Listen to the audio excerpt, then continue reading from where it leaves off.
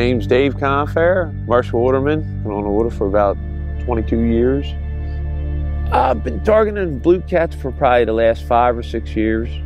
They're one of the top fish for wintertime fishing when everything else is slow. You can actually go and have a blast with these. They bend the rods for sure.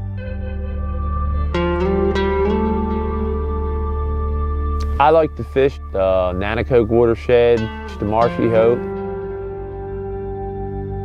The blue cats being invasive, you're actually helping out a little bit. Every blue cat you catch, you probably save 20 fish. The best bait I find is bluegills and shad. In the morning on the way out, I like to lay out a small piece of gill net. Usually it don't take but about a half an hour or so to fill the net up. A little bit of everything in the net, anywhere from perch to rockfish. Anything that's not allowed to keep, you want to release right back into the water as fast as you can. Nothing goes to waste. Everything's sold or processed or froze up. In case they ever do get tough to catch, you always got bait. Usually blue cat mark real easy on a depth finder in big schools. Smaller ones seem to prefer the deeper water. Bigger ones like to stay towards the ledges to drop offs, where it goes from 5 foot right down to 15 foot. The colder it gets, the deeper you'll find them. I generally like to use 4 to 6 lines.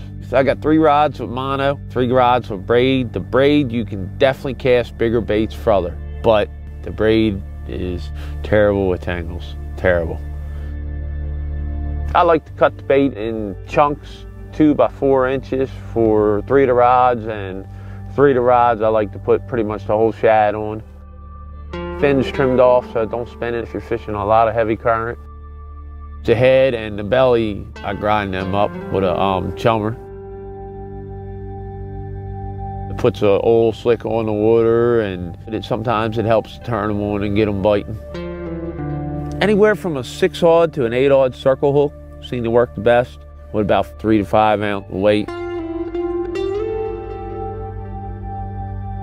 Tend to get 5 to 20 pounders on the chunks and 20 plus on the bigger baits.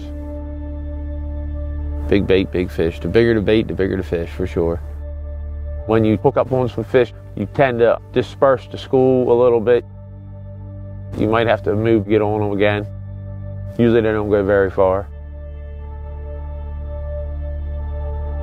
I don't think people realize the size and how many are really out there. The numbers are unbelievable.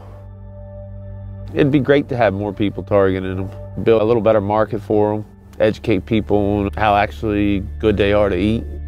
And you're saving native species, taking the invasive species out. Definitely better for the ecosystem.